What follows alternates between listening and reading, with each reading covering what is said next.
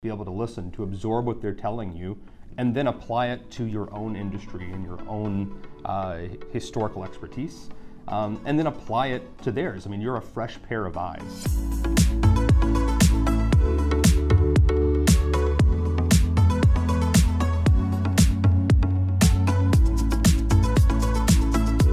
That's a great question.